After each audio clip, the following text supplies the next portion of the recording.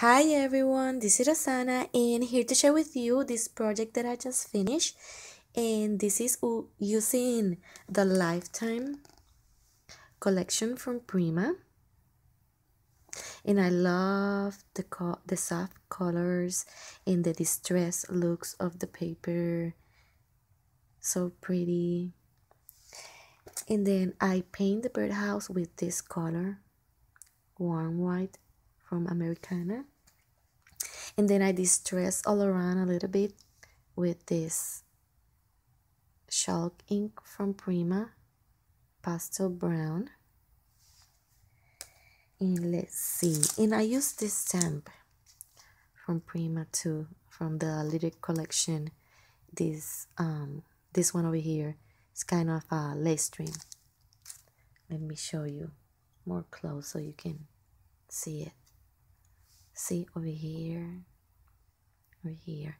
So let me start explaining with you the things that I did to alter this birdhouse. So here on the base, I just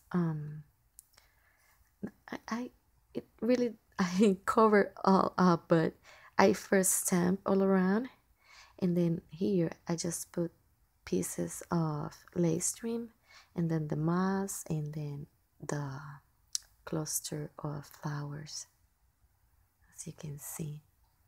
Then this little butterfly, and then this trim that my friend Liz gave me. Thank you so much, I love it.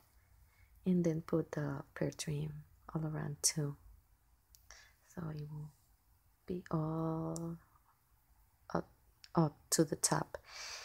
And then this birdie over here, I found it at Michael's a while back, and then put more moss over here.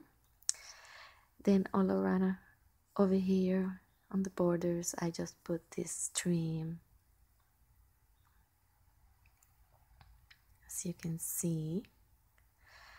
Then on the front of the birdhouse, I create this cluster of flowers, and this one is Prima, and these other ones are from Wild Orchid Craft. And this was a earring that I just cut the back part and use it as a center. These leaves are from Prima, and then I create this with mold, another butterfly,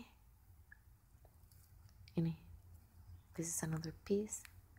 It really are two pieces. I just glued them near, so it seems like one big piece.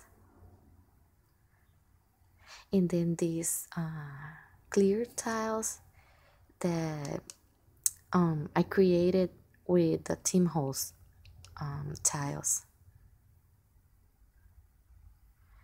So very simple, very easy to alter it,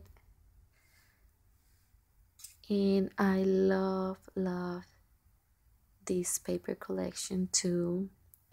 I love everything Prima.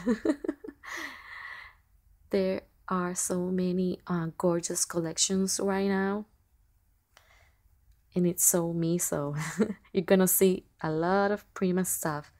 So thanks everybody for watching. I hope this inspire you in any kind of way, and thanks for your beautiful comments, and talk to you guys later. Bye.